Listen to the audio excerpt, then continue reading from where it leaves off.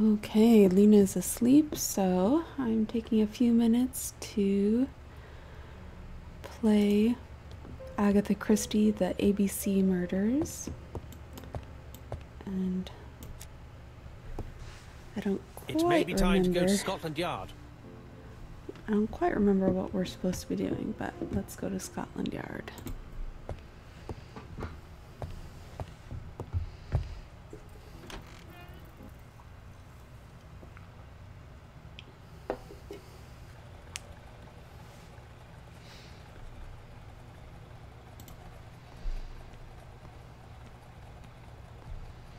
To Scotland Yard, please.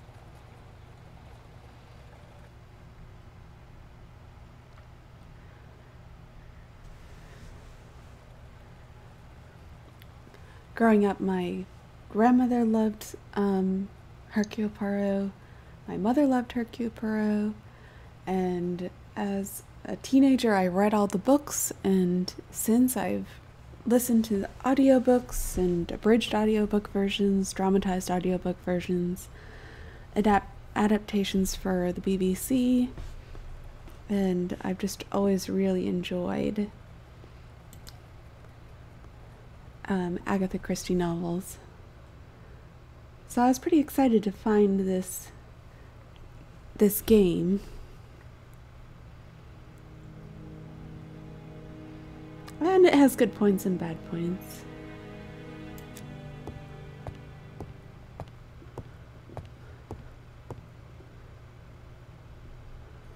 Chap appears to be snowed under.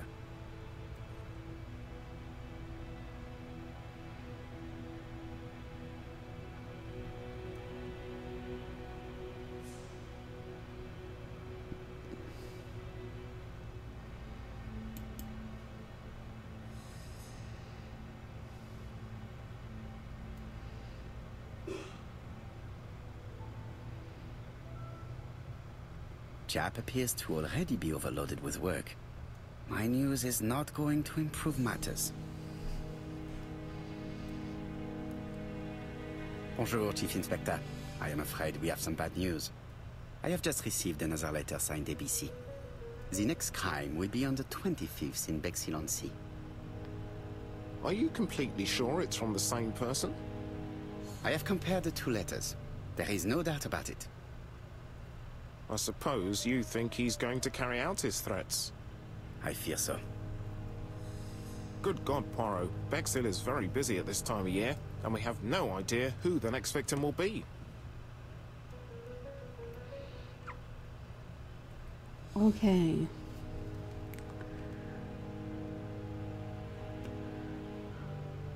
So the last victim was Alice Asher in Andover. So I think we can guess that the next victim's name will start with a B. I suspect that the name of the second victim will start with B. What on earth makes you think such a thing? I thought about it when I saw the name Asher clearly written over the shop door of the unfortunate woman who was murdered in Andover last month. When I received a letter mentioning Bexhill, I deduced that the victim, like the town, might have been chosen by alphabetical order. So it's an alphabet fiend. I'm going to have a list drawn up of all the people whose name starts with B. I hope there aren't too many of them. Bien. We should leave you to work, Chief Inspector. You have a few days to prepare yourself. Thank you for coming, my friends.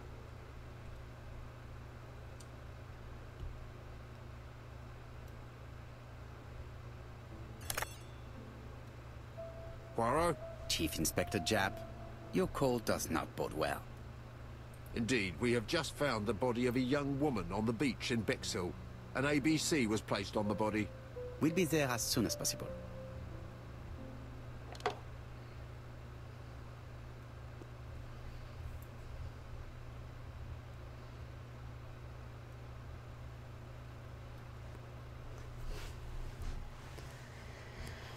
Okay. Let's see if we can find Inspector Japp. Bexhill is a delightful town. It would be nice to come back and visit. I do not entirely agree. Walking at the beach damages my shoes, and it hurts my knee. So the years have not spared you, my friend. It's the same for all of us. That is exactly what I said to myself when I saw you back from your travels. Poirot! Do not be offended, Hastings. I can see Jack waiting for us. And from his face, I would say that things are not looking good.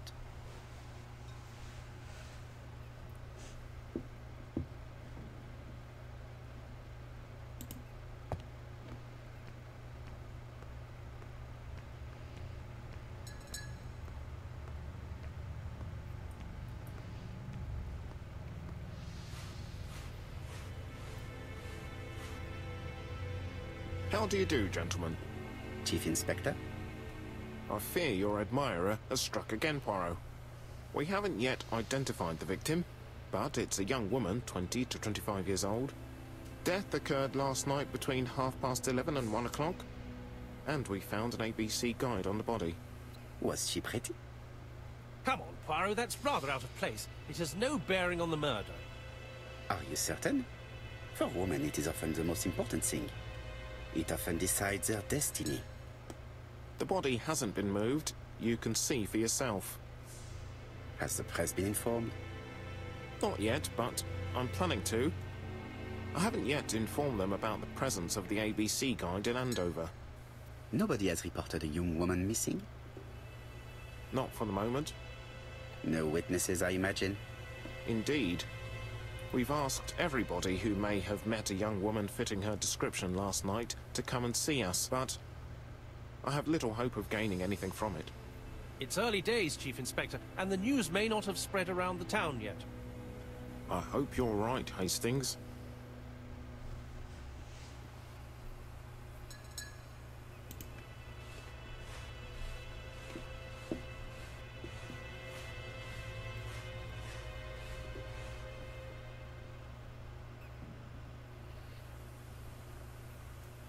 These marks have been left by a rope or a braided cloth.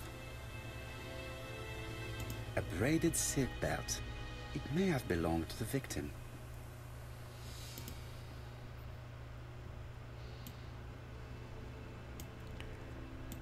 ABC guide opened to the B The section. guide is open at the page for the Bexhill train times.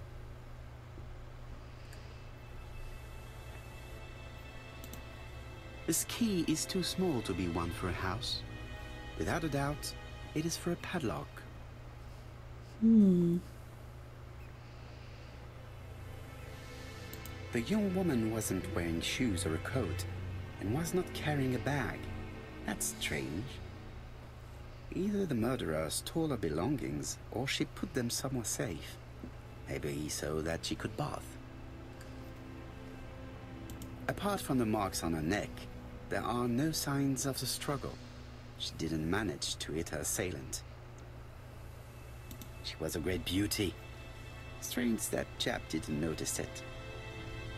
Let us now try and get our brain cells to work.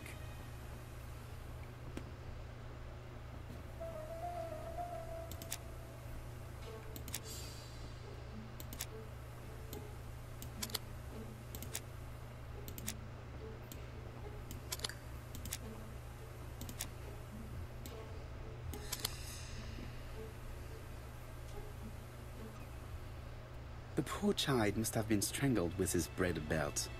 Unfortunately, in view of the fabric, it is unlikely that we will find any prints.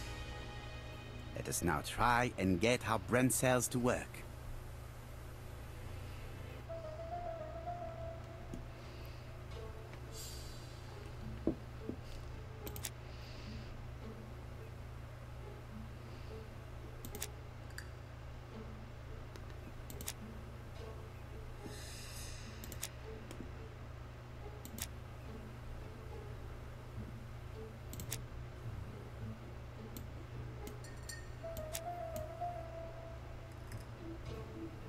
So I think the one common point is the ABC guides, which is, I think it's a British railway guide. I think it still exists today.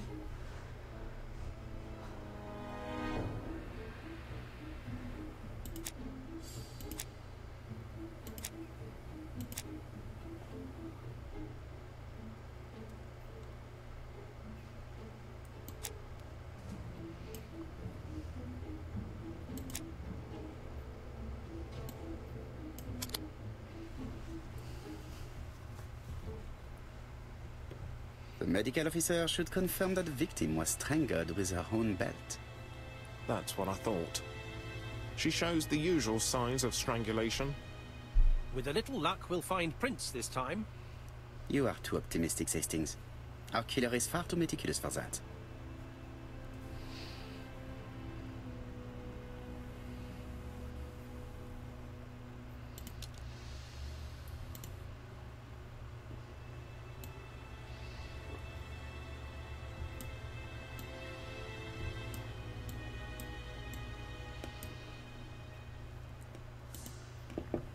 There appears to be a 6 on this key.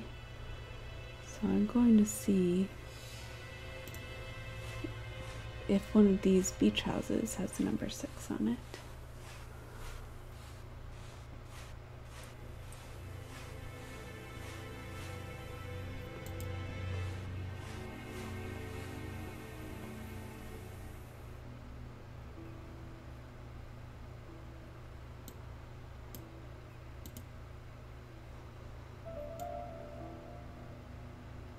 Ah, a clue. Okay.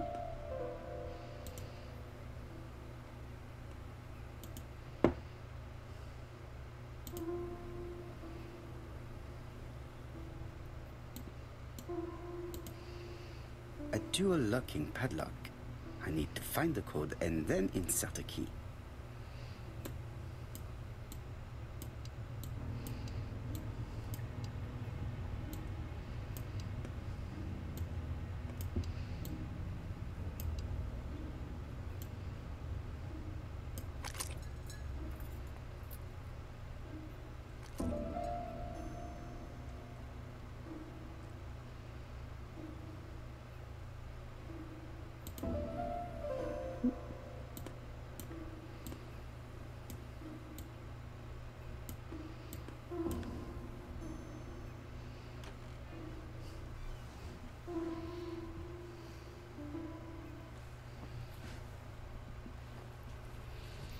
The purse is full.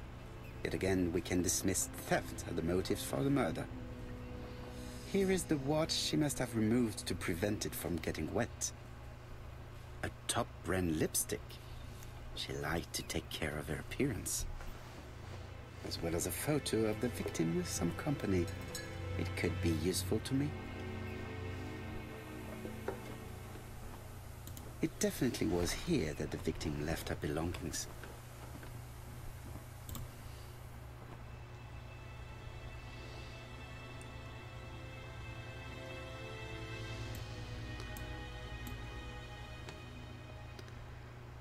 Ginger Cat Betty's first day Restaurant. at work. Mom is very proud of you. Elizabeth Barnard, 7 August 1931. So, the young lady did have a name starting with B, and she worked as a Ginger Cat, an establishment that must be slightly further along the beach.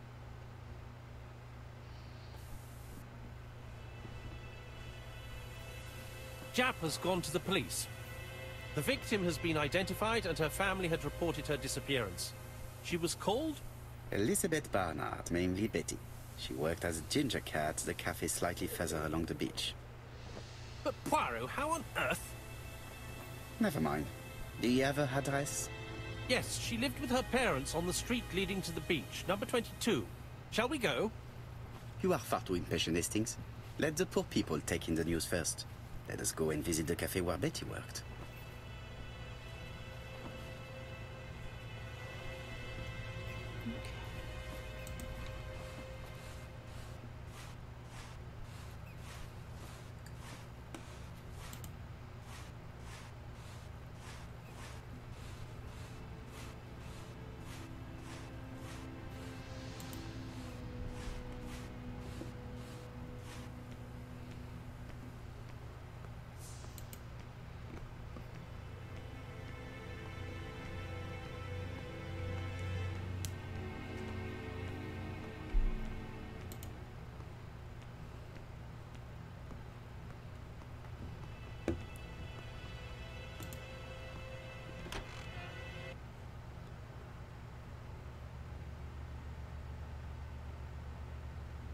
I'll be with you in a minute, gentlemen.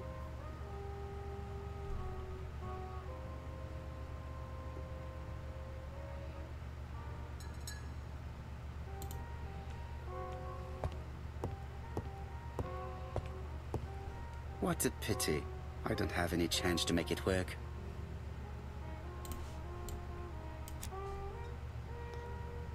Something tells me that she's the owner of the ginger cat.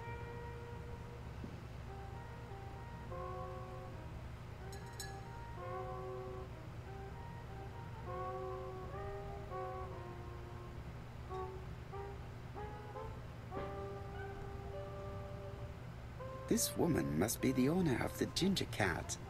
It looks like something is bothering her. How can I help you? A hot chocolate and a tea for my friend, please. I'll bring it straight away.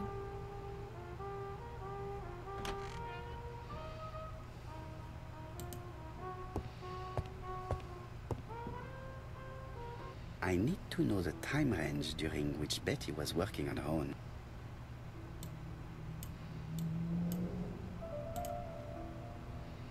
These are the different waiting staff's bills. Which ones were written by Betty?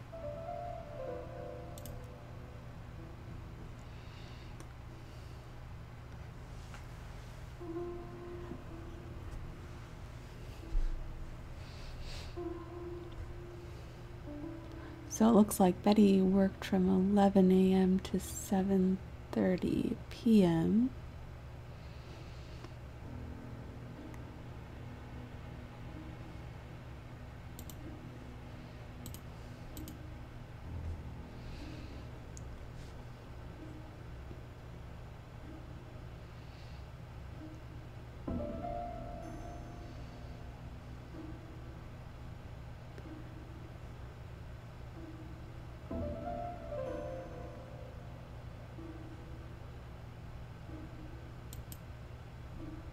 I should consult the register first. He wants to consult the register first, apparently. Should have clicked on something there, I guess. Where is Betty? Betty worked from 11 a.m. to 7:30 p.m. Would she have been alone at any time during her service? Ah.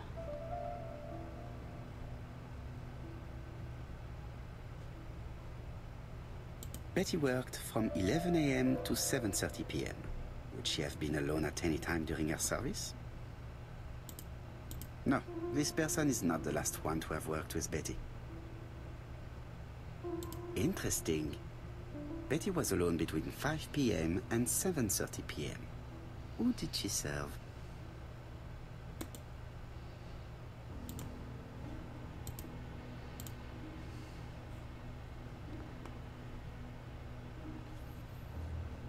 Five and 7:30.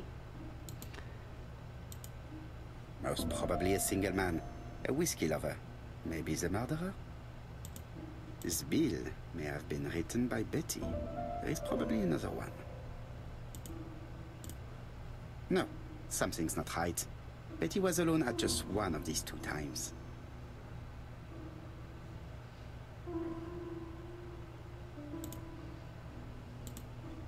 Most probably a family. This bill may have been written by Betty. There is probably another one.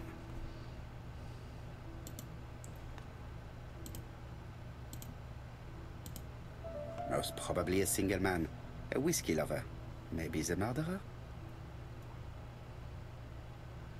Betty served a family and a man on his own, a whiskey drinker, maybe the murderer. This information will help me to progress. What? Gentlemen, what are you doing? We are searching for clues, mademoiselle.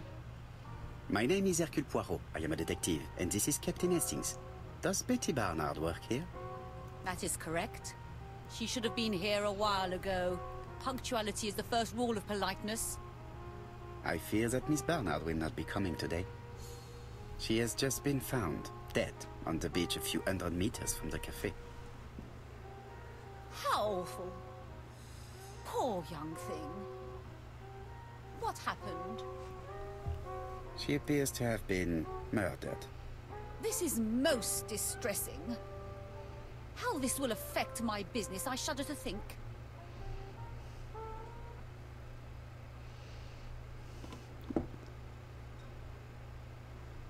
Okay. Should I choose, say that on the contrary, it is an advert for the town, or ask what she knows about Betty? I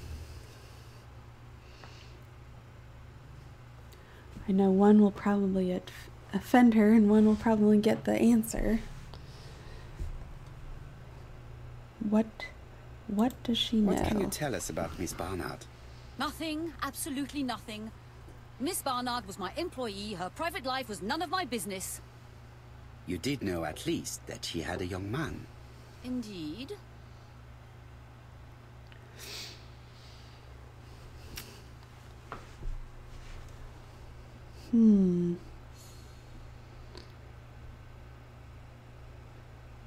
She may recognize the man in the photo, even if she doesn't know it was Betty's boyfriend. This photo was found. Is this him? Yes, that's him all right. But I haven't seen him for some time.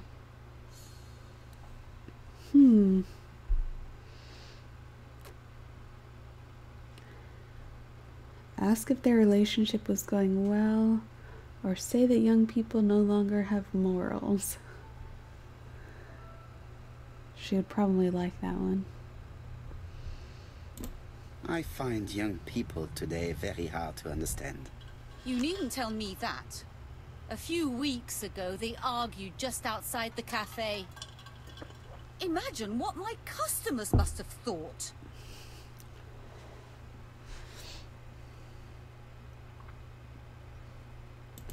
Do you know the reason for their dispute? I'm not on those sort of terms with my staff. Now, please excuse me, I have work to do. I've annoyed her. The customer who ordered the whiskey might provide us more information. He may have been the last one to see Betty alive. It is an interesting idea, Hastings. Maybe he is a regular guest. What do you think, mademoiselle? I don't think so. Our regular guests tend to order tea and cakes. At this time of the year, there are a lot of tourists about you never see again. That's what I thought. Time to visit Betty's home.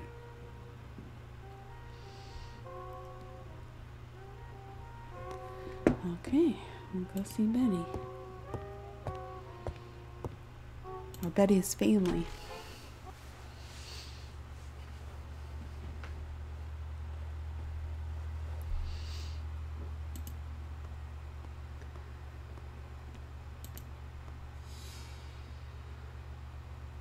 Could it be the same buildings as on the victim's photo? Well, of course it is. It says Ginger Cat Restaurant right there.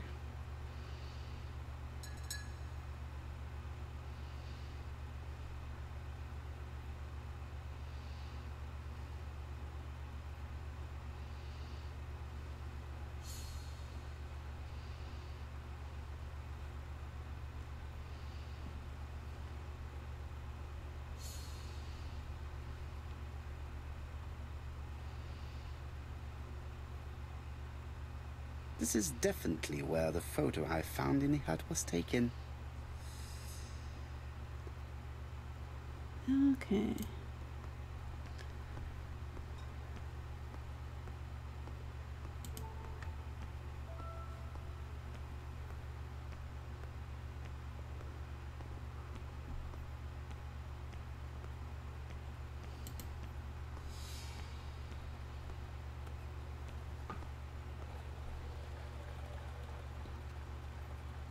I think we've gone past the Barnard's house. Luckily for me, you have an exceptional sense of direction, Hastings. You are a great explorer.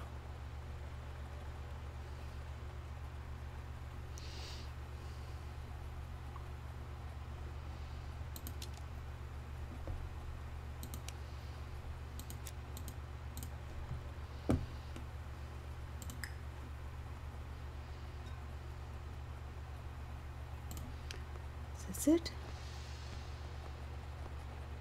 Why is he standing there?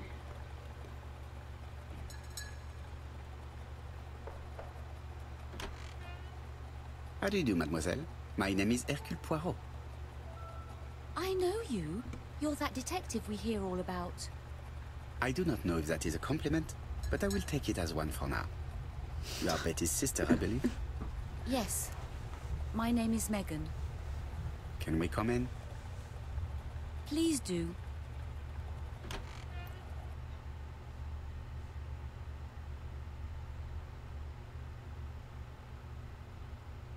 My parents are at the police station. I doubt they'll be up to speaking to you later. Do not worry. Something's wrong with her makeup. Did you know your sister's plans for yesterday evening? No. I arrived by train this morning. My parents called me in a panic when they discovered that Betty had disappeared. She went out last night, but she didn't tell them where she was going. What was your last conversation about? Her new dress. She wanted a pair of black stockings to go with it. Mother brought her a pair. The very day it happened. She was crying.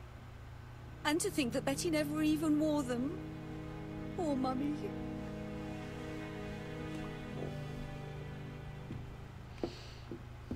Okay.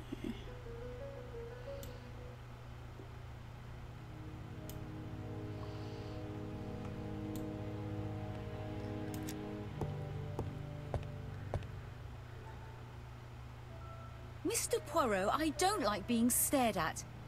If you have something to say, would you please say it to me?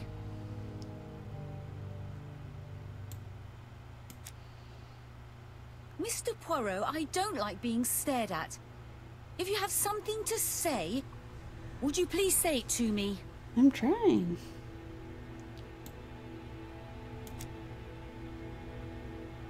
What is she feeling at the moment?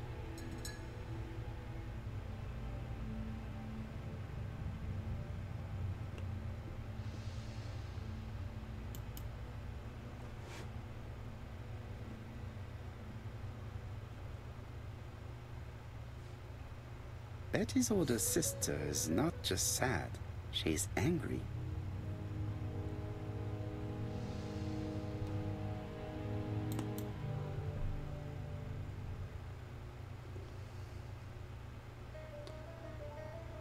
Okay.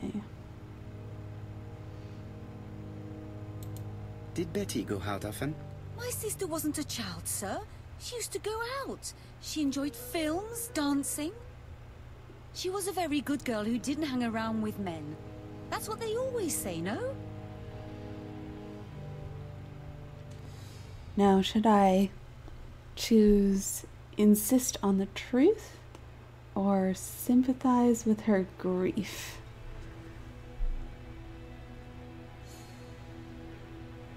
She's angry, not just grieving. So sympathizing might be a bad idea. We don't want to anger her more. Let's go with sympathize with her pain grief. is making you bitter, Mademoiselle Barnard. I'm not interested in your compassion, Mr. Poirot. Très bien, mademoiselle. Would you at least Oh. tell me a little about Betty's young man? His name is Donald Fraser, a very nice young man.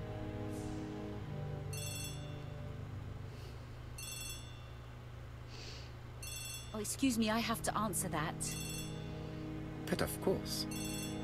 Betty's room is opposite the stairs on the first floor. Feel free to take a look if you think it might be useful.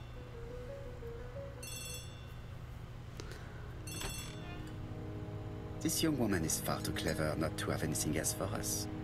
Do you think she's hiding something? That is what I'm trying to find out. Surely you don't think she did it? I did not say anything of the sort. But young women always ruin your judgment, Hastings. Who knows, maybe Megan was jealous of her attractive young sister. I see. She may have had her sights on the inheritance. Or maybe she was in love with Donald Fraser. We have to study all scenarios, even the most unlikely. But I doubt that Mr. and Mrs. Barnard are rich enough to justify murder. While I try and get Miss Barnard to talk, I would like you to try and find Donald Fraser. It should be easy to find the estate agents where he works. Bring him to the Ginger Cat. I would like to talk with him before the Chief Inspector finds him.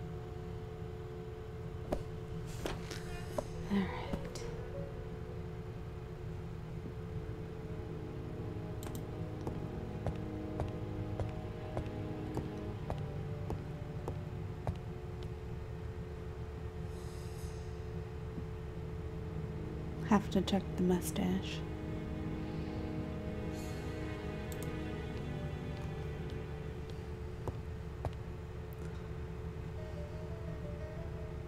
The Barnard appeared to make music a priority in their budget.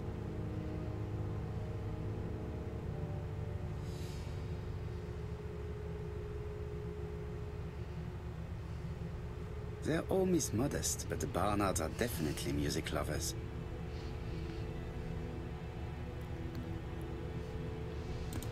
Interesting observation.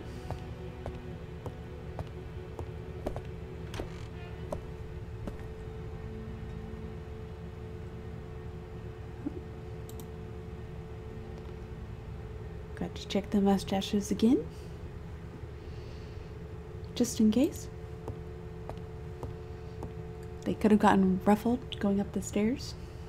It looks like Betty was also a music lover, the same as her family.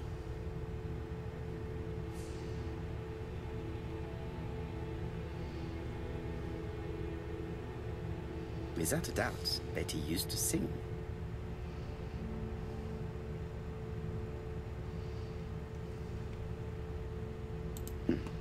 A box of new stockings.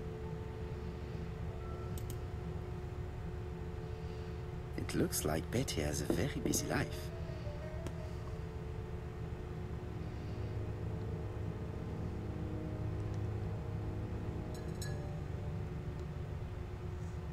Betty liked luxury and going out, and being as pretty as she was, she probably did not have any problem getting herself invited.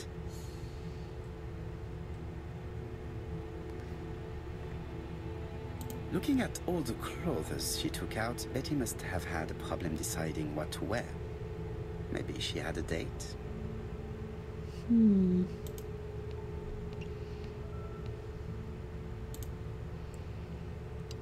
Something on this clock bothers me.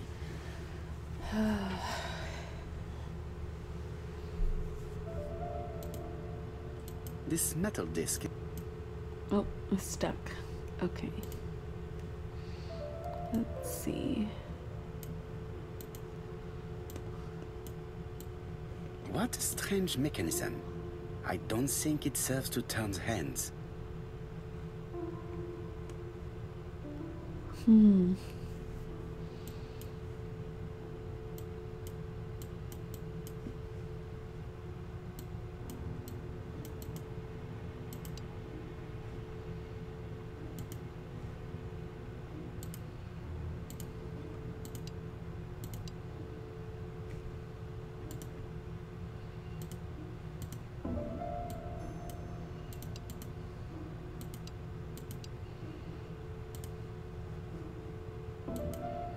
The cogs are blocked by these wooden panels.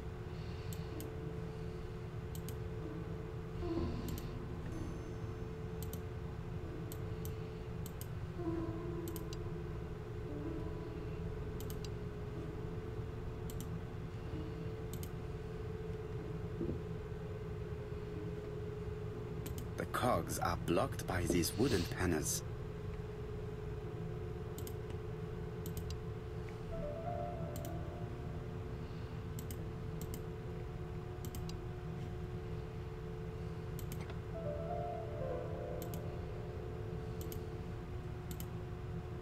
I definitely need an object to make these cogs turn.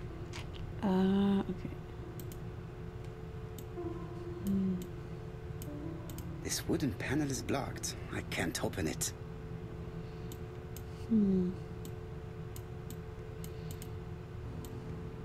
Oh. Strange. A sheet of paper is blocked in the clock. This wooden panel is blocked. I can't open it. This decoration appears to be firmly fastened.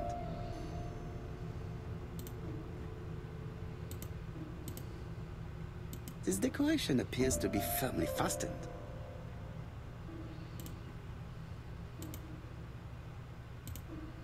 This decoration appears to be firmly fastened.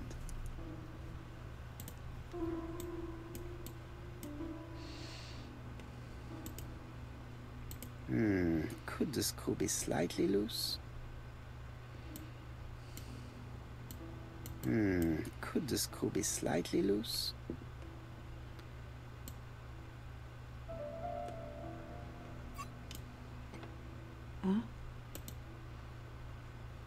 This wooden panel is blocked. I can't open it.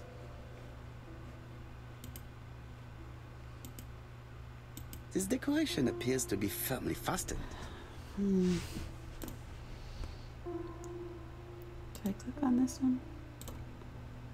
Oh.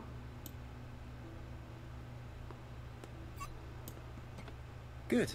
It should be possible to open the wooden panel. Look, a key. This could be useful. Okay.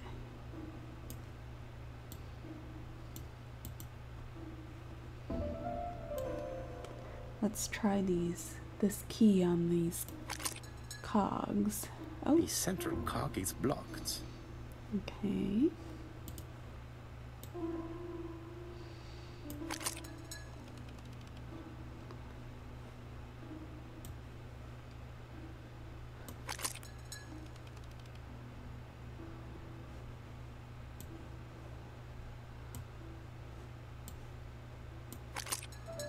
Ah, something clicked on the front of the clock.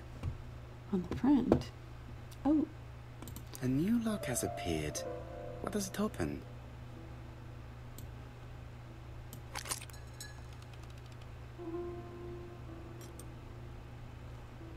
Opens the other door. Oh, do you see that? 3/2 and 1/2. This could be useful.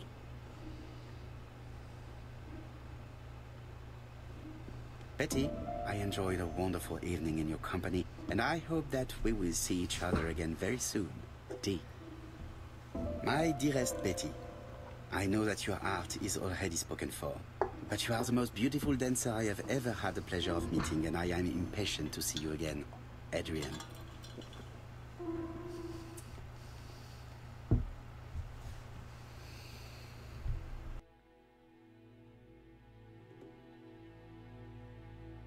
Betty, I enjoyed a wonderful evening in your company. My dearest Betty.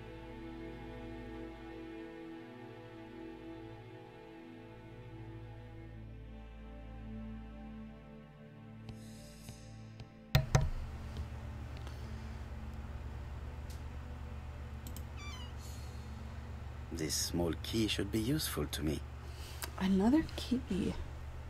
I've finished with this subject. Oh, okay.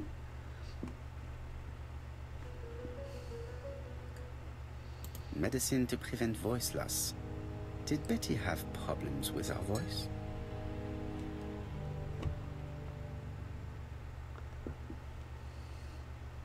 A record sleeve with a handwritten title. Betty must have recorded the demo.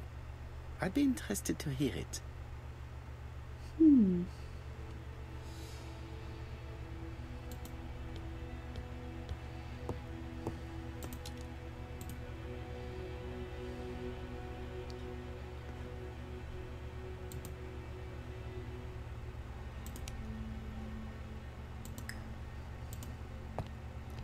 There's a phonograph downstairs, so maybe Betty's record is over there. Let me see.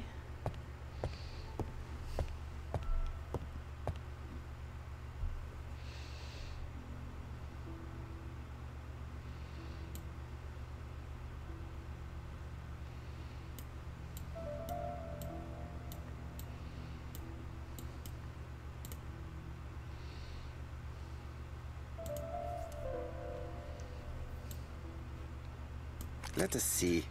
What is this cupboard hiding? Oh, and there it is.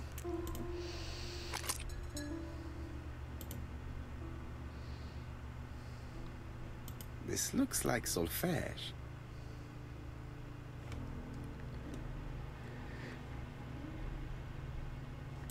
This looks like solfège. Okay.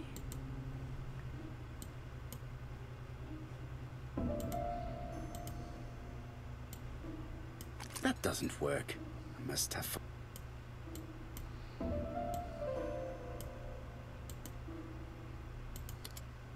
That doesn't work. I must have forgotten a step.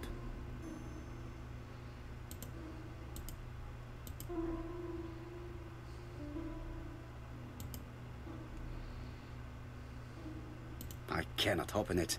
It looks like the mechanism is blocking it.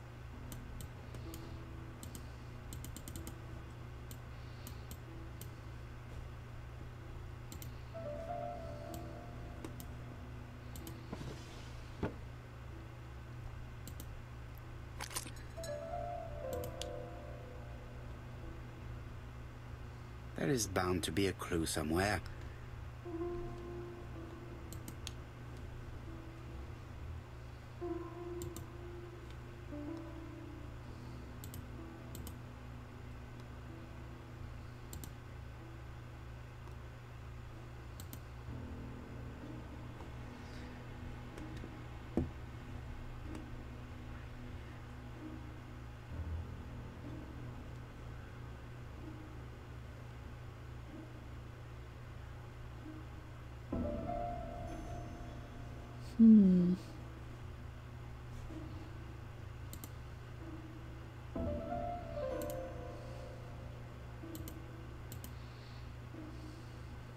There is bound to be a clue somewhere.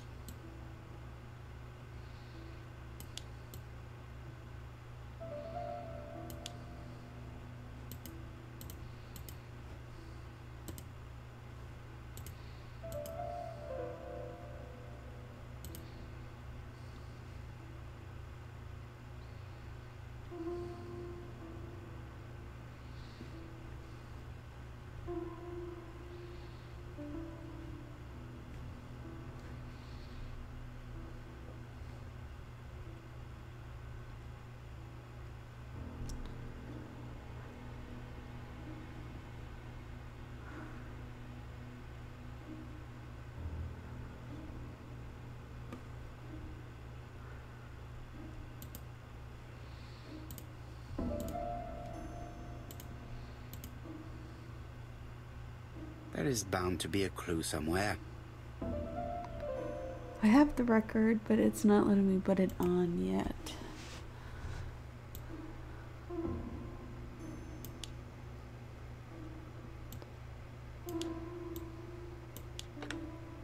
I heard the sound of a mechanism being triggered.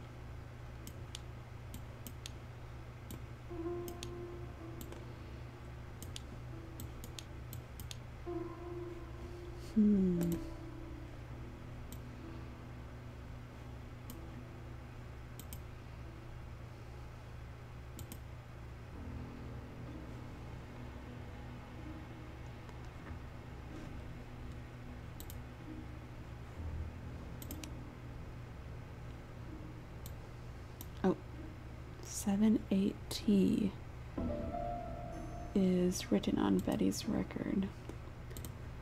And I'll bet that's what I need over here. I don't know what kind of phonograph this is where you have to put in all these steps. I've never seen anyone like it, any phonograph like it.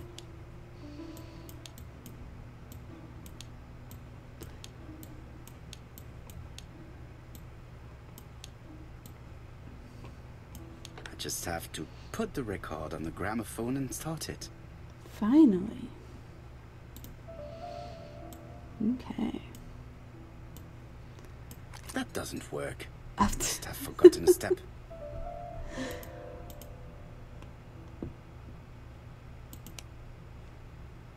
There we go. Let's see if we can do that.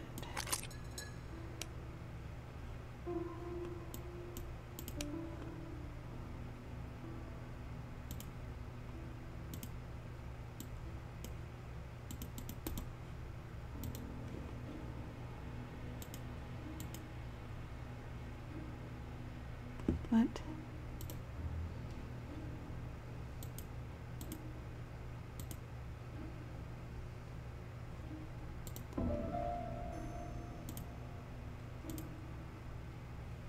Why does it keep going in there? Am I missing something?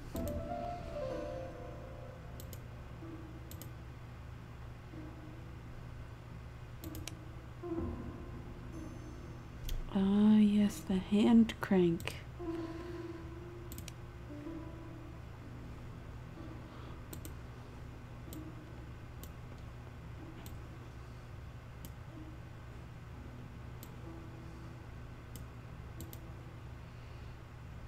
It looks like something goes in here. Okay.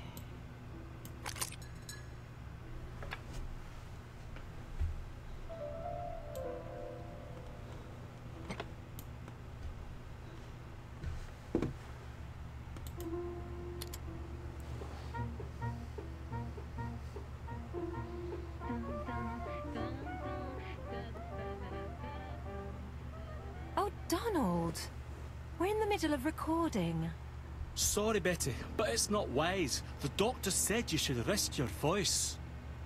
You're such a killjoy sometimes.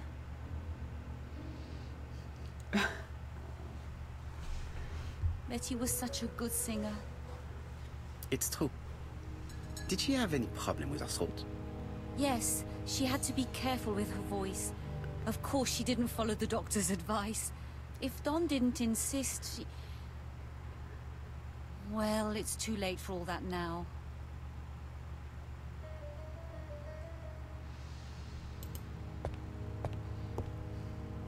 Family photos and files.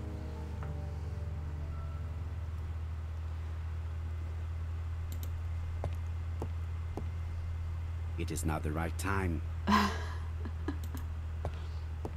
Okay. They're all Miss Modest, but the Barnards are definitely music lovers. It looks like this woman is single, but she has feelings for someone.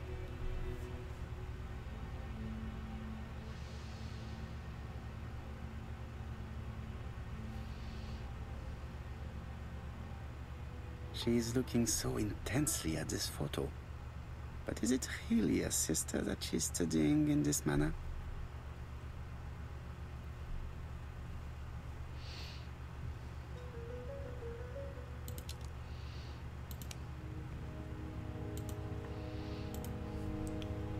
They made the perfect couple, am I correct? Yes, in a way. She was pretty and he... Well? He's a bright man, with a promising career ahead of him. He would have made Betty a good husband. He was always attentive and generous. Oh, a true gentleman. I hear a note of envy in your voice. You must have heard wrong.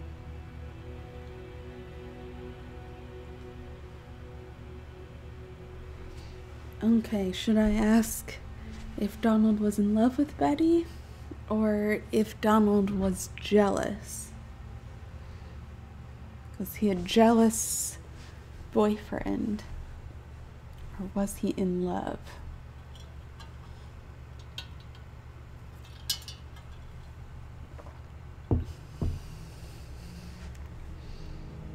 We'll go with ask if Donald was in love Donald with appeared Betty. to be very much in love with your sister.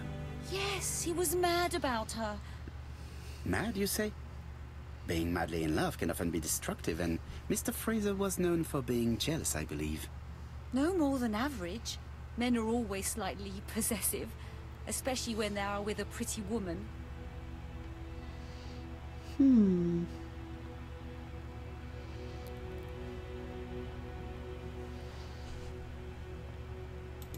You are a poor liar, Mademoiselle Barnard. Excuse me, Mr. Poirot, but I do not see why you are interested in our humble little crime. It would appear that your sister's murder is the second in a series that we have to stop as quickly as possible. The first was in Andover, and the same as your sister, the murderer sent me a letter informing me that a crime would be committed in that town. Now can I count on your honesty? Yes, you have my confidence, Mr. Poirot. Don is a quiet and sensitive young man. Slightly reserved too, and as is often the case with reserved people, when he flew into a temper, he completely lost control. He could be so violent. Betty was frightened. And when was this? The first time was about a year ago. But they rowed more recently. Donald found out that Betty had lied to him. She said she was going out with a girlfriend, but she went out for dinner with a married man. It was an awful scene. She told him that until they were married, she was free to go with whoever she pleased. Donald turned quite pale and started shaking and kept saying one day... Well? He'd commit murder. What do you think? Should I ask if Donald really could have killed Betty? Or if she, Megan Barnard, fears that Donald is a suspect?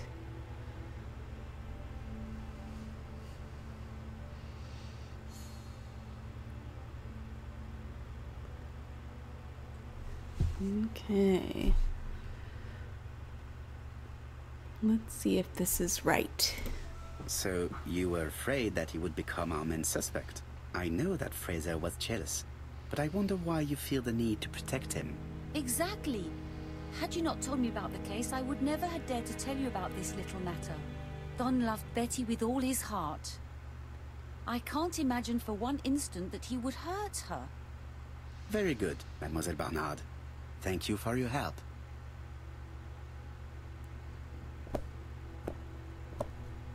Fraser is at the Ginger Cat. The police haven't spoken to him, but they want to. Très bien, Hastings. Let's see him now. Au revoir, mademoiselle. My deepest condolences to your parents. Of course, Mr. Poirot. And don't be too hard on Don. He's more fragile than he looks. If you say so. Let us now try and get our brain cells to work.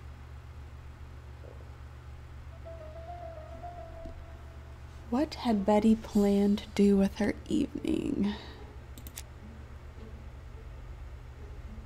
Oh, so she had a bunch of dresses out, like she was having trouble choosing which one, so she was planning on meeting someone.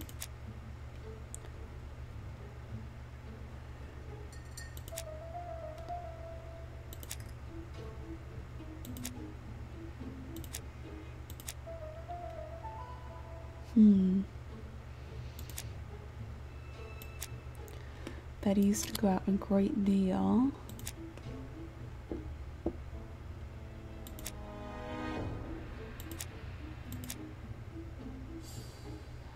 Betty lied to Donald about what she was planning to do the day before. Or should I go with Betty was seeing other men as well as Donald?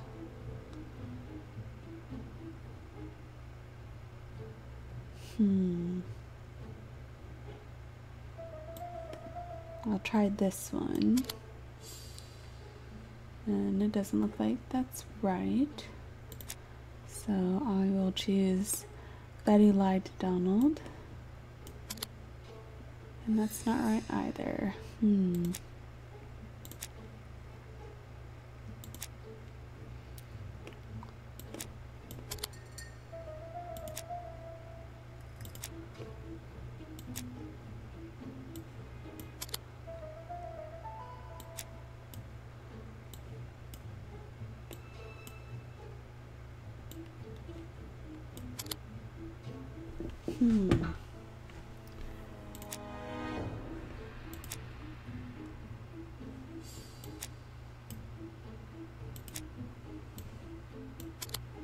Okay, there we go.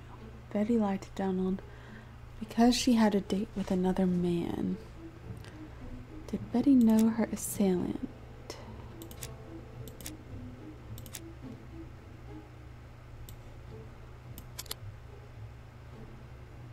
The man seduced Betty before strangling Let us her. now try and get our brain cells to work.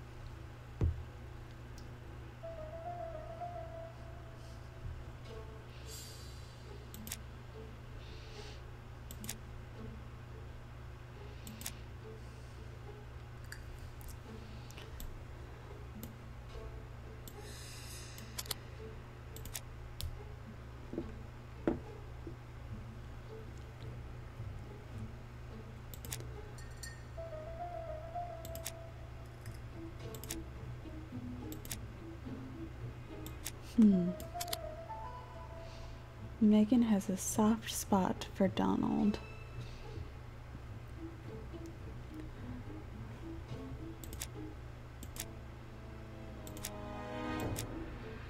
Oh. She's the sole heir. But that's not a motive, apparently. Megan was jealous of Betty. Okay.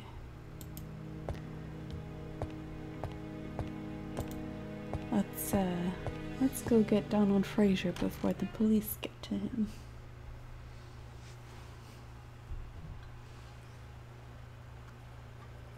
You've seen Fraser, Hastings. What is your feeling? He's a big chap. Fragile isn't exactly the word that springs to mind. I talked to his landlady before seeing him. She went to bed at 11. Fraser wasn't home yet. Bien. Betty Barnard said he is a reserved character but with a nasty temper. We will see if this is the case.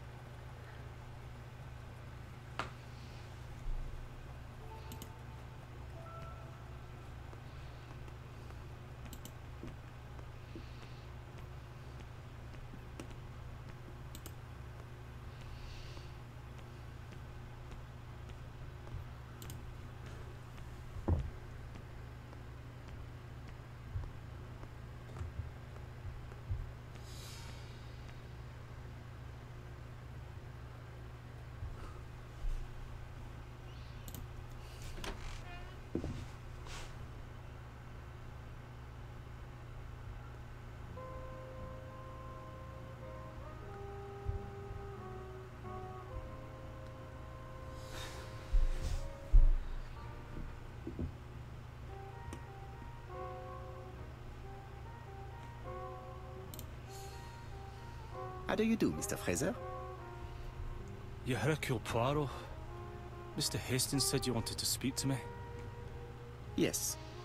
I know that it may not be the right time, but I would like to ask you a few questions.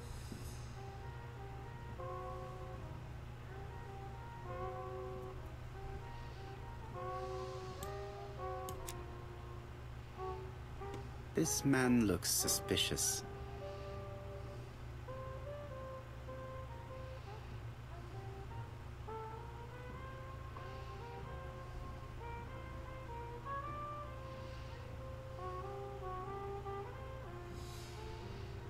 Donald Fraser is in a terrible state, as if he hadn't slept all night.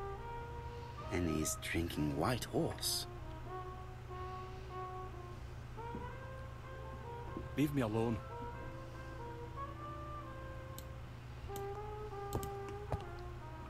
Tell me that it's a mistake. That Betty isn't dead.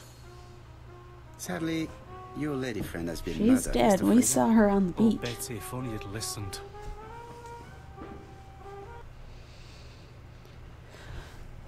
Okay.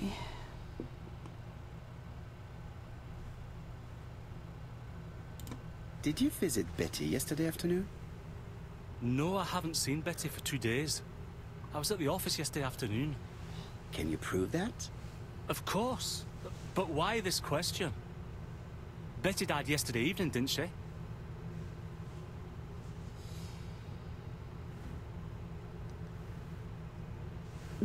Should I try? Ask if he likes White Horse whiskey, which seems obvious since he's drinking it. or tell him that he is a suspect. That one worked really well on Megan.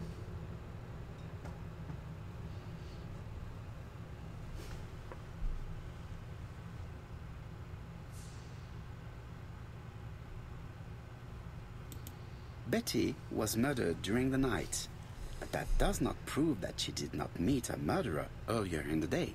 So, am I a suspect? Everybody close to Betty is a suspect, Mr. Fraser. I would be a very poor detective if I did not examine all possible eventualities. Do you know what Betty's plans were yesterday evening? She said she was having dinner with her sister.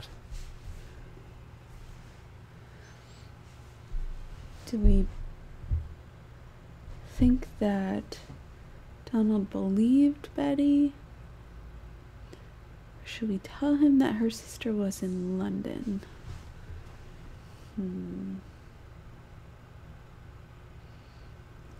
Why he believed? And you believed her? And why not, sir? She was my fiancée. That did not stop her from lying to you before. Betty was not a bad girl, but she did like to take advantage of her success with men. How dare you sully her memory?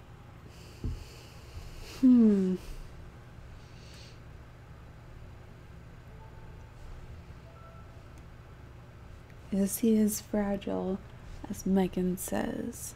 That's the key here, I think. I am not interested in memories of her, Mr. Fraser. I am looking for a killer, and I need you to be my closest ally. That is, unless you have something to hide. Of course I don't. Très bien. So, what were we saying? Where were you yesterday evening? I looked everywhere for her, but in vain. When she said she was going to have dinner with her sister on a weekday, I thought it was strange. I tried not to think about it, but I was like a lion in a cage. I was convinced she was lying. So I went round all the restaurants in the town. When I didn't find her, I went to the next town. But nothing. I must have got home about midnight or 1 o'clock. Did anybody see you? I don't think so. I didn't talk to anybody. I was so furious.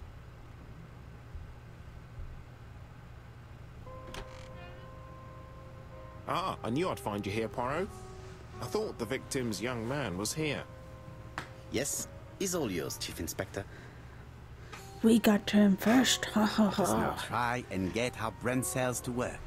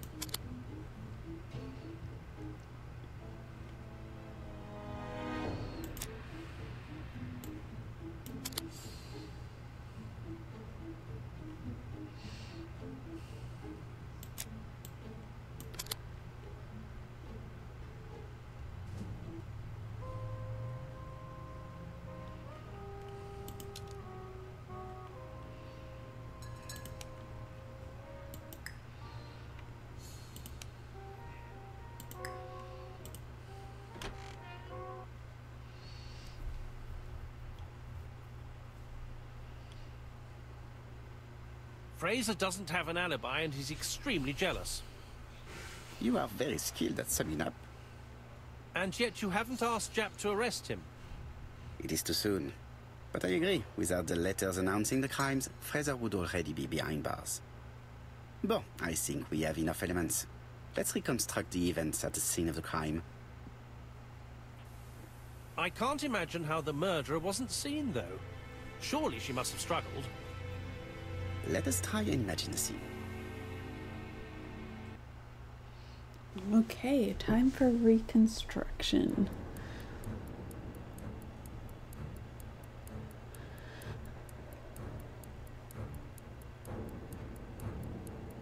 The killer and the victim are walking on the beach.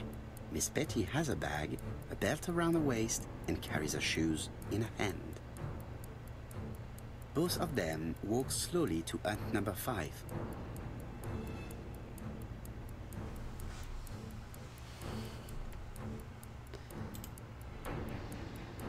Both of them walk slowly to hut number 6. That's we found her purse, so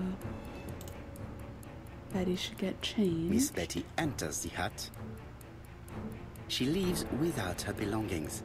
Then she hides a coat.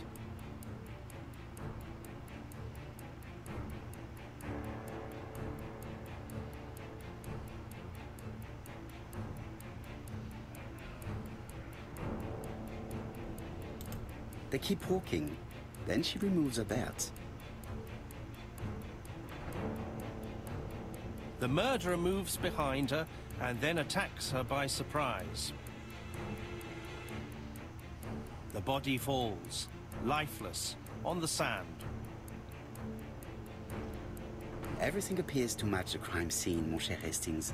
That is exactly what happened.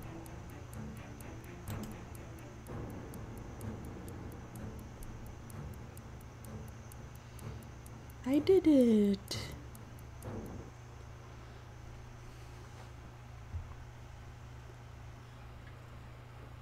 Without the ABC, we might have suspected Mr. Asher and Mr. Fraser. But by signing his crimes, the murderer is making sure he's accused. In a way, it is very generous of him. Generous? The murderer seduced Betty in order to lure her to the beach and kill her. Indeed, the young woman was certainly careless, but not stupid enough to follow a stranger. What are you planning to do, Poirot? Return to London, mon cher Hastings.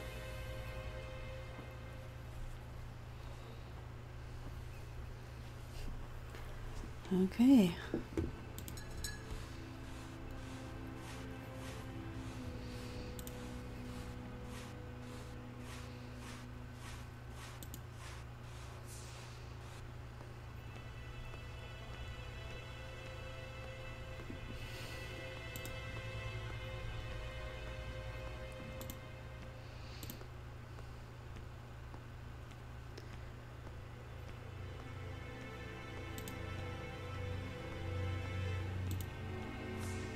Right, back to London. There is nothing more for us to do here. I'm coming, Poirot. According to the guide, the next train departs shortly. Right, back to London. There is nothing more for us to do here.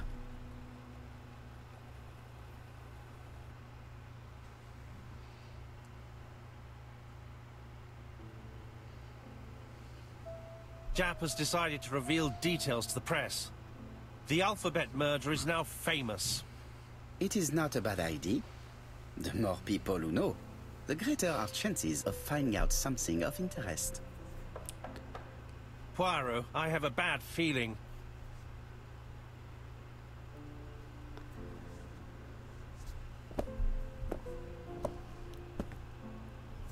Oh, we've received a letter. Poor Mr. Poirot, not so good at these little criminal matters as you thought yourself, are you? Rather past your prime, perhaps. Let us see if you can do any better this time.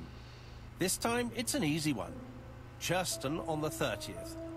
Do try and do something about it. It's a bit dull having it all my own way, you know. Good hunting. Ever yours, ABC.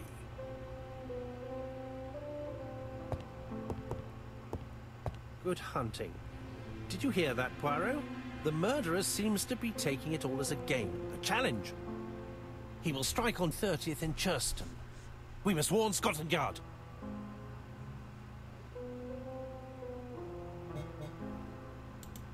No time to lose. We must prepare our suitcases for Churston.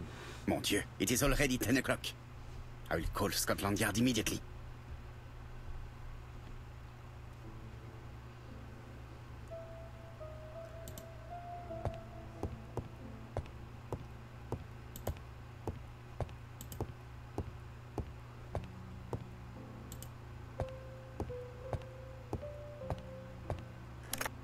Hello, chap. We received a new letter from ABC in the 10 o'clock post. Where and when? In Churston. Today. Today? I'll inform the population immediately. I'll check the train times. Call me back.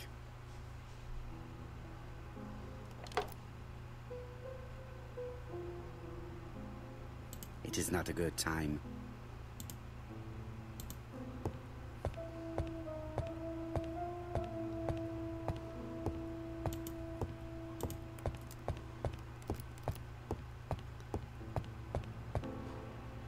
Hastings, what you are doing is an absolute disaster. That is no way to pack suitcases. Heavens, we must hurry. We have to get to Churston before the murder.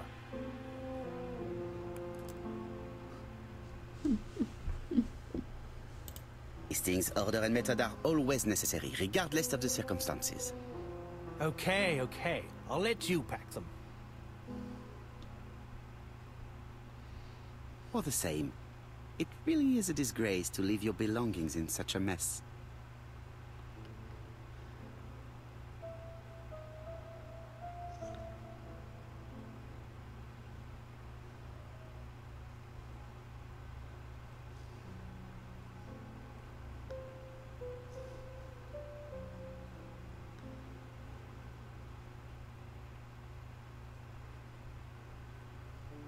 Voila.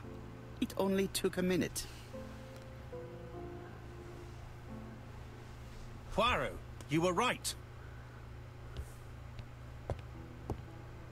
I've just consulted the ABC guide. There's no hurry. The next train doesn't leave till 11:45. You see, there is no need to hurry. We will not be in Churston until tomorrow morning, after the murder. But why has the murderer warned us so late? It's not what he usually does. Did he do it on purpose? Very good question, Hastings. We should also compare the letter we have just received with the other two. Although I have very little doubt about what we will find.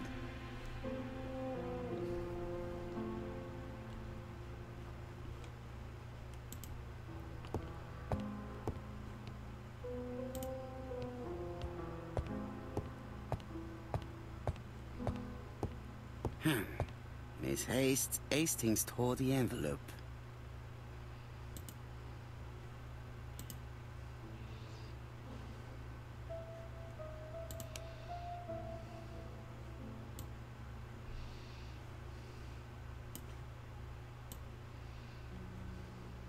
Oof. White Horse Mansions. So Perot actually lives, I think, at White Haven Mansions.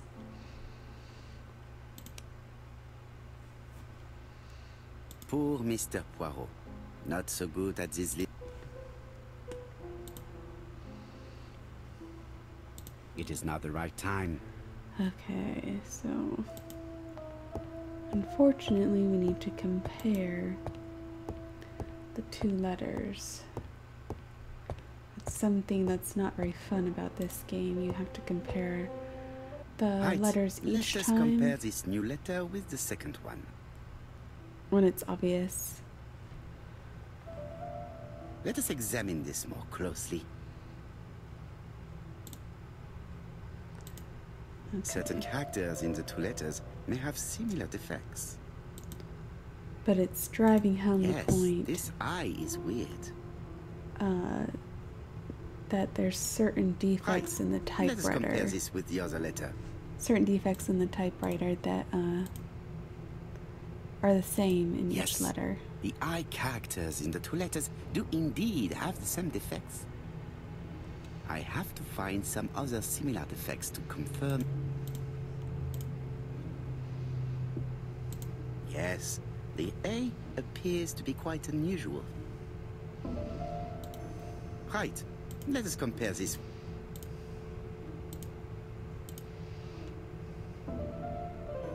That's right. The A characters in the two letters do indeed have the same defects. I have to find some others. The W is not printed properly. Right, let us...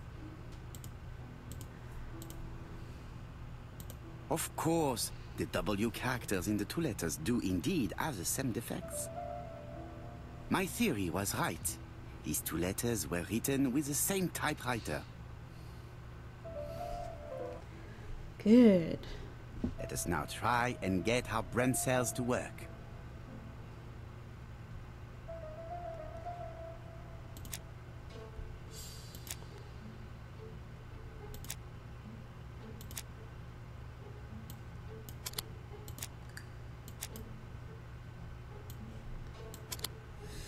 So the letter accidentally The letter should have arrived arrived in time. The postmark shows that it was sent 3 days ago. However, our man made a mistake in the address, which explains the delay. All the same, the post office took their time correcting the error. Come on, Poirot. Your address is not quite as well known as that of Scotland Yard. That's snail mail for you. Poirot, the telephone. It must be Jap. Hurry.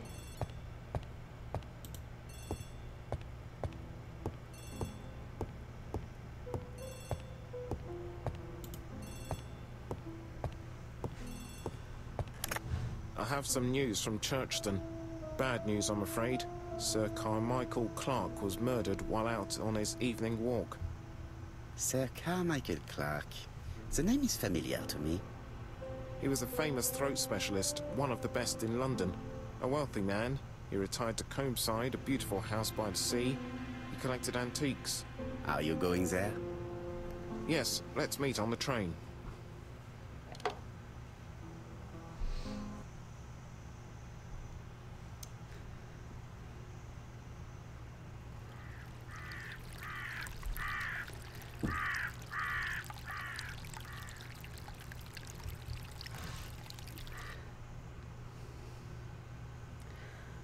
Alright, well, my little girl's waking up, so that is all for today. The victim is called Sir Carmichael Clark, one of the best throat specialists in London. The body was still warm when we found it. If we'd been warned earlier, we definitely... It appears that the murderer made a mistake when he wrote his letter. A mistake? Lucky for him. And what if he did it on purpose?